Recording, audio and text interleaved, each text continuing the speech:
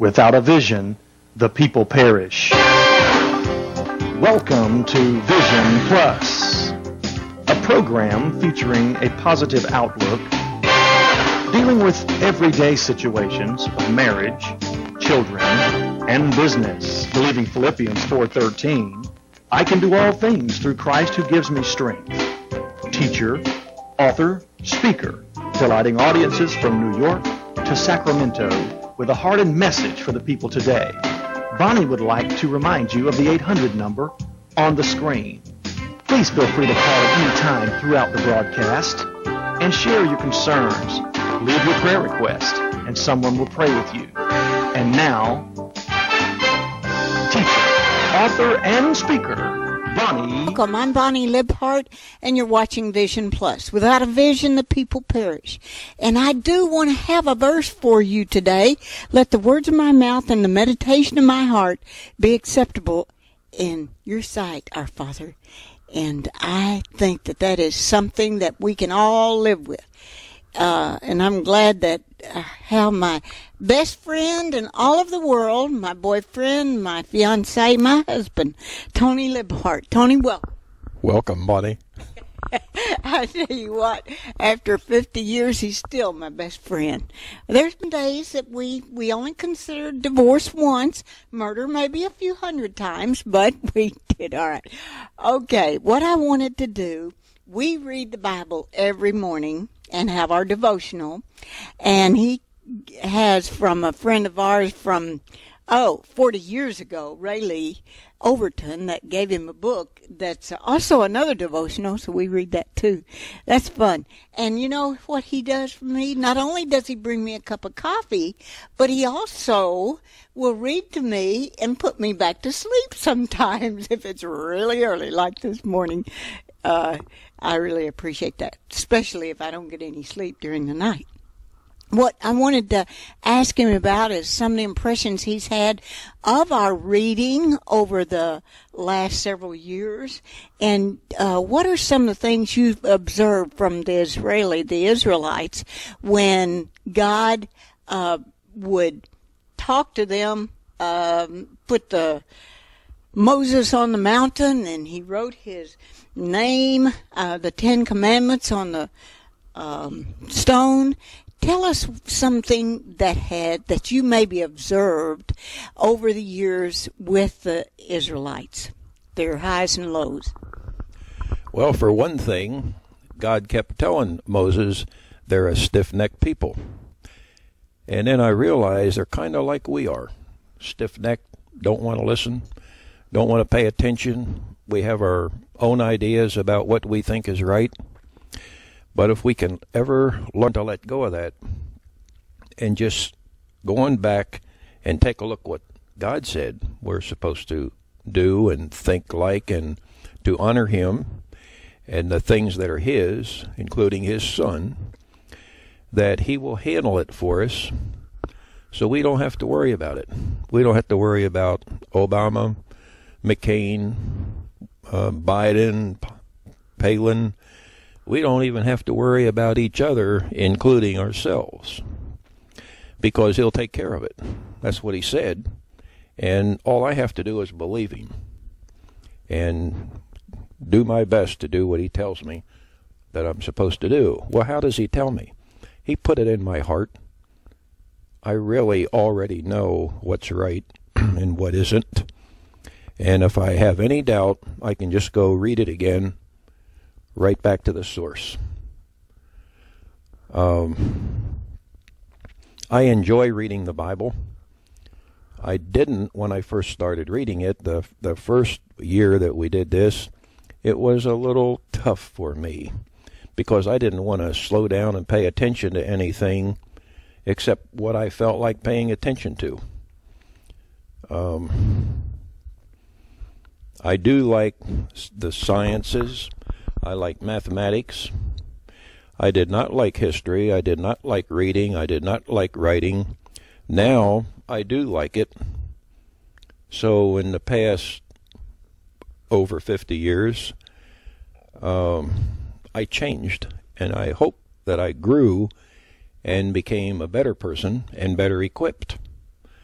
to live in this world and to make life a little bit better for everybody who I come in contact with. That includes you, Bonnie. Yay, I like that plan. And you are better. You've mellowed over the years, and you have become sweeter. And there was a time in our marriage that you'd lose your temper. Now, he never was anybody that drank or smoked or chewed or went out with women who do. Now, he did have one time that he smoked a cigarette, because I did used to smoke. Now, this has been over 30 years ago, so I haven't smoked in a long time, and one of the reasons I quit was a little story about his one cigarette. Okay. Our son was about 5 or 6. Our next door neighbor was a veterinarian. He had a son about the same age as our son. And the next door boy gave our son Anthony a little package of cigarette exploders. And I didn't know he had them, and he stuck a couple of them in a cigarette, and he said, "Daddy, we need to get Mom to smoke one of these cigarettes." So he pulled this one out pretty far. And I said, "I can tell you how to get her to stop. I'll smoke it." And pardon me, I'll smoke it. She knows I don't smoke. When she sees me start, she'll quit. He said, "Do you really want to smoke it?"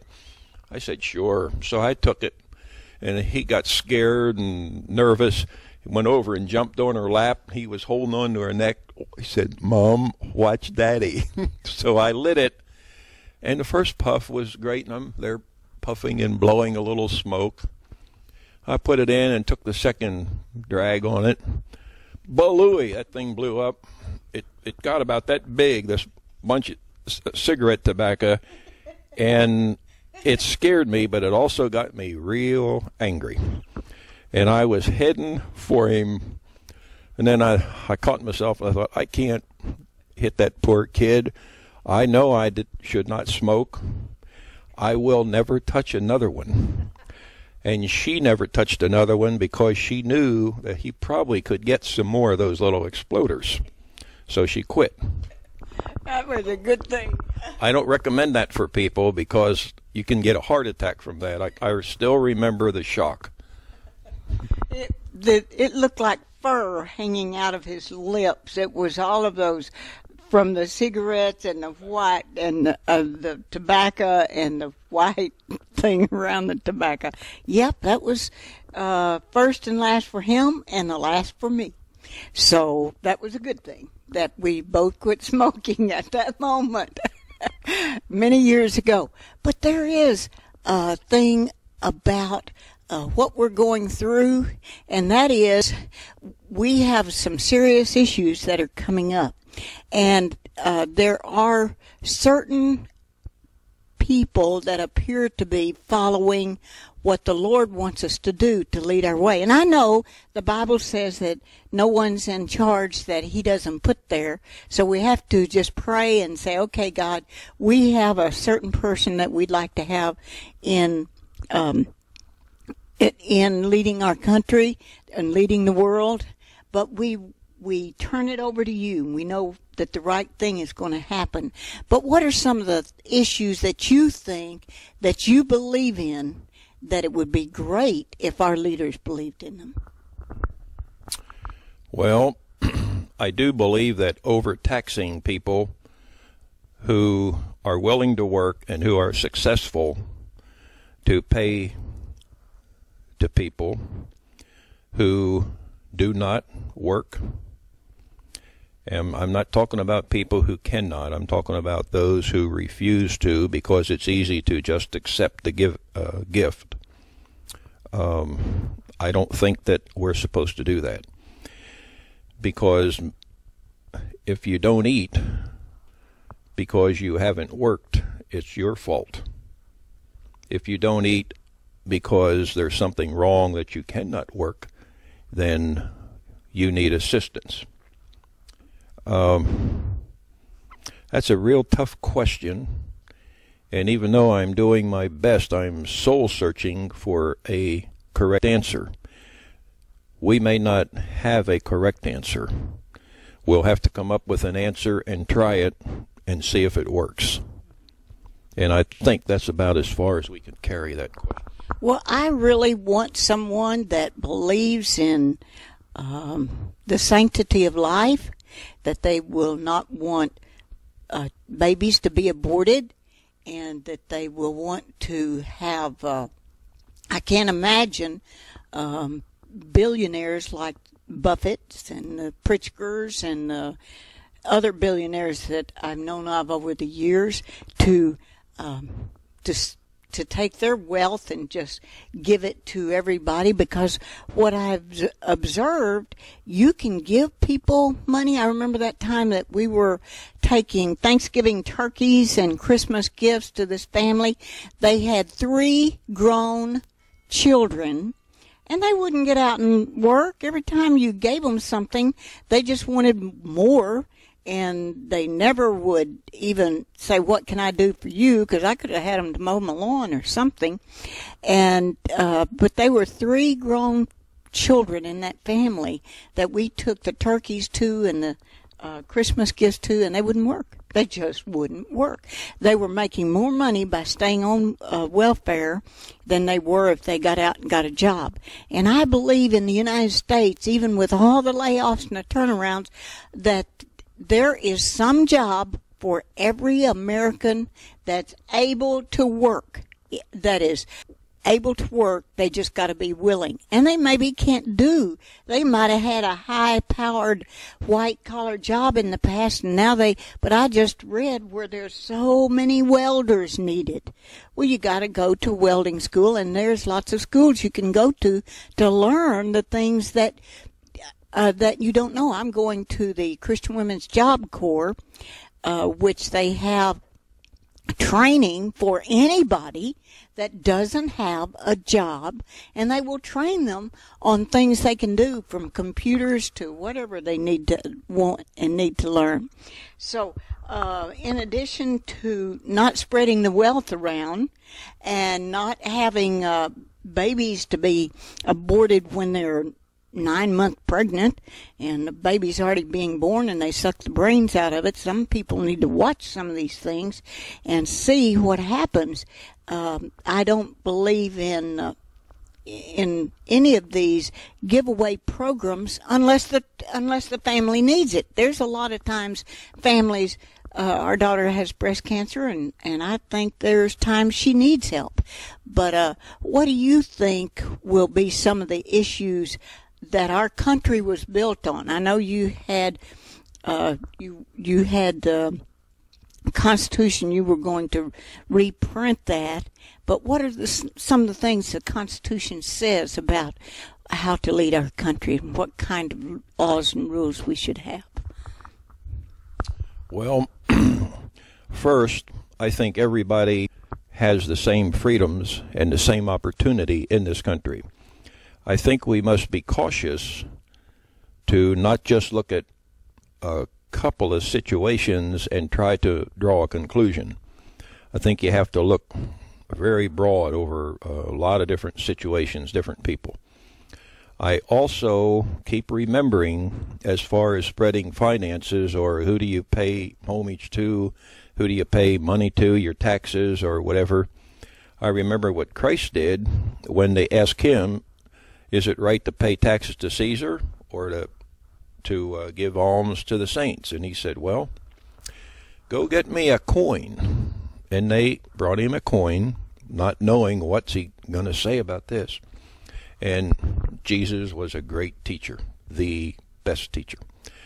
And he said, whose face is on that coin? And they said, well, that's Caesar's. He said, give to Caesar what's due Caesar, and pay your alms to those who you need to pay alms to, in so many words.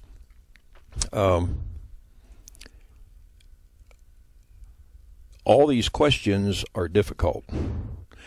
And I have to say it again, we're going to have to make a model of some sorts. We vote in a model, someone, we say this is the president.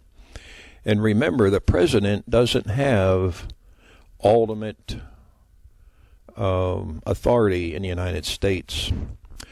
Probably the Congress is stronger than the president. The president can veto, but the Congress can get together and override the president. And we elected all of them. We elected the president, and we elected the other bunch in Washington. And whatever bunch is in our state, and in our county, and in our cities and towns. We did that. We're responsible to learn what those people stand for, how they operate, how will they perform together. There's a percentage of them, becoming a larger percentage as time goes by, that become dishonest and very greedy. And some of them just like to fight, and some of them like to stick their head in the sand. It would be nice if we could find that out before we cast our ballot as to which one really is going to stand up and do what is right. We know that none of them are going to do everything they're promising, but which ones are going to seek out what's really true and right for our country and our state and our city and county governments. I think that you hit the nail on the head. We still live in a country where you can vote, and even though there's voter fraud, I remember when we were in Arkansas and we first got these voting machines in, that prior to that, sometimes 111% of the population voted in some of the counties and cities. And I think that that's happened in Florida, in Alabama, everywhere. The good old boy system worked for many years where you put in your buddies. You can go to a place, a bank, any kind of business, and you will see many times all the same nationality because they've gotten their friends the job. They knew a job was coming up, and they'd get their friends this job. Then I know one of the places where my granddaughter worked, that in a restaurant, 20 people have the same, are using the same Social Security number. Those 20 people live in the same house. The owner of the restaurant just got their green card. The owner. None of the other people have theirs. The owner just got their green card within the last couple months. And that business has been running. They have several businesses, several restaurants, different brand names, different restaurants. That's not right. That those jobs should not be given to people who do not have a green card. Now, my one brother was married to a German Jewish girl, and they worked hard to get their citizenship. Another one was married to an Indonesian. She worked very hard to get her citizenship. She is a hard worker. She will work from the time the job task needs to start till the task is complete. I call her a den-wit. Do it now, whatever it takes. That's what hard-working Americans do. When I was a little girl and the German prisoners of war worked on our farm, and then for my dad, and I took water to them. Later, many of those came back to the United States to be teachers and professional people and workers because they loved the United States. Why are there so many illegal aliens? Because this is a great country that God has smiled on it. But I don't know how long that's going to be if we all just do our own thing and don't follow the laws of the land. And we put in people that do not uphold our Constitution, won't pledge allegiance to the flag, won't be a person that they read the books post-America and all these. Before we run out of time, there's something in my mind I think we need to talk about. There needs to be, regardless of who gets elected this election year, there needs to be an accounting for all the situations you're talking about. And the big question comes up as soon as you say something like that: who's going to do this accounting, and who's going to add up the answers, and who's going to make the decision as to, well, this is what we're going to do from now on?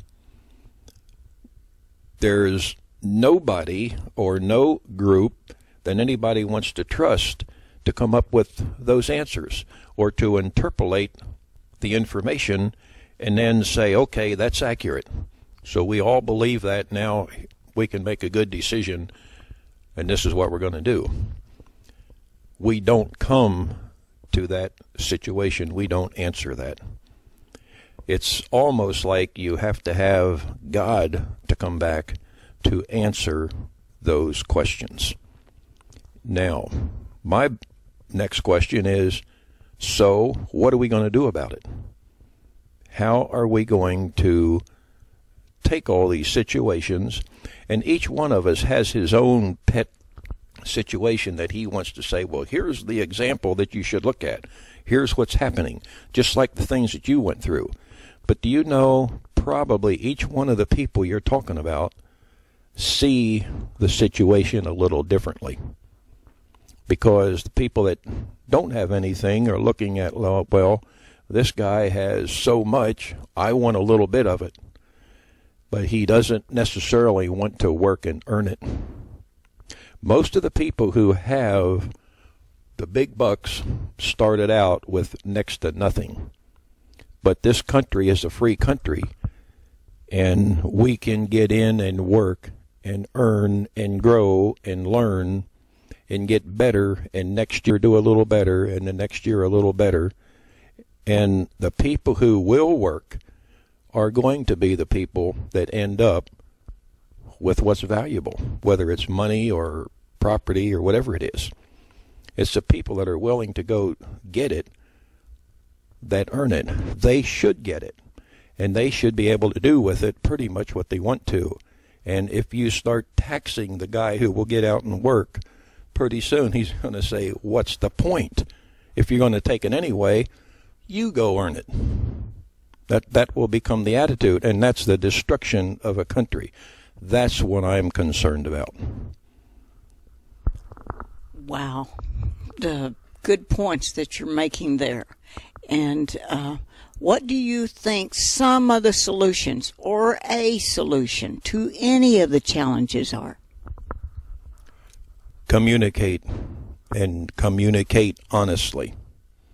Don't be afraid to take your stand what you believe, but also don't be so hard-headed and stiff-necked that you won't pay attention to right and correct information and good decisions. But we're given the freedom to go vote, so we're going to go vote. And if the guy we voted in doesn't do right, we say, it's his fault, he did all this. No, I voted for some of the people that got in and did not do a good job. I voted for some who got in and did a very good job. I voted for some that could go one way or the other. That's the way life, that's how life is. I think it's so wonderful to live in a country where when you are doing something wrong, like Clinton got impeached, and I guess Nixon got impeached, and a lot of the heads of these companies that are doing the wrong thing, they are being put in prison. That is so exciting to me, to know that we have a country that wants to. If a president needs to be impeached, he can be impeached. If he's not doing the right thing, what a great, wonderful part. And it's not just one or the other. It's, in that case, one was a Democrat and one was a Republican. And they both were impeached for wrongdoings. And that's beautiful that we can say the large companies of the world are in the United States can be, if they're found out to do wrong, and there are people who care enough to check them out and to be the whistleblowers for them, there is an answer that there's enough good people in the United States and the world that love the Lord Jesus Christ, that love doing right, that is a possibility that can happen. I know my mama knew all about if you don't do right. She sent me out for my own peach limb. And I remember one time we sent our son out to get his, and he came back with, what happened with that? He found a big red feather in one of your hats, and he brought that to us. And I had to laugh so bad I couldn't hit the poor kid, couldn't spank him. But the Bible very well says, the child, spare the rod and spoil the child. So we have a right, according to the Bible, to discipline our children and to make them... To discipline them, but not to physically harm them. No. With love. That's with love, to show love for them. And I think that the good people, well, to me, all the challenging things that have gone wrong in our country started when our daughter was in school, and they came one day, they used to read the Bible, and they took prayer out of school in 1962. Since then, it's a lot of children do not know right from wrong. So what I would say is let the Bible be read in church, not as a certain nationality or a certain religion or spiritual, but just as you do history books. You now love the History Channel, and you used to hate the history. So what would you say in the final moments of something that we could do to make our country and our families better? Think before you act. Be considerate of other people. Because everybody has an opinion and everybody has a nose. And some opinions that we have, if our nose takes a hold of it, we don't have that opinion anymore, because some of our opinions actually don't smell so good.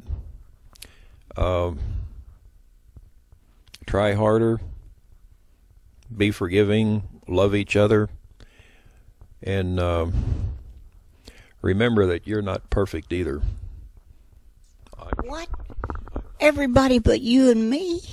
Sometimes I wonder about you. You are. You told me you are. Oh, yeah, I keep telling you I am. Okay, well, hey, you didn't believe everything I ever said. But what we'd like to encourage you to do in this program is go and vote. Vote for someone that has the same philosophy that you have. The same, not to get something free, but to make us a better world, a better country, a better state, a better, we have actually 30 more seconds if there's anything you'd like to add to it. No, I think I'm through. But we want to really encourage you to go out and vote. And we want to thank Sandy Newton for coming to run camera for us today, and for Tony taking his lunch hour to come and let us do this program so we could encourage you. Tony pays for this, and we want to encourage you to vote. I'm Bonnie Libhart, along with Tony Libhart, and bless your heart.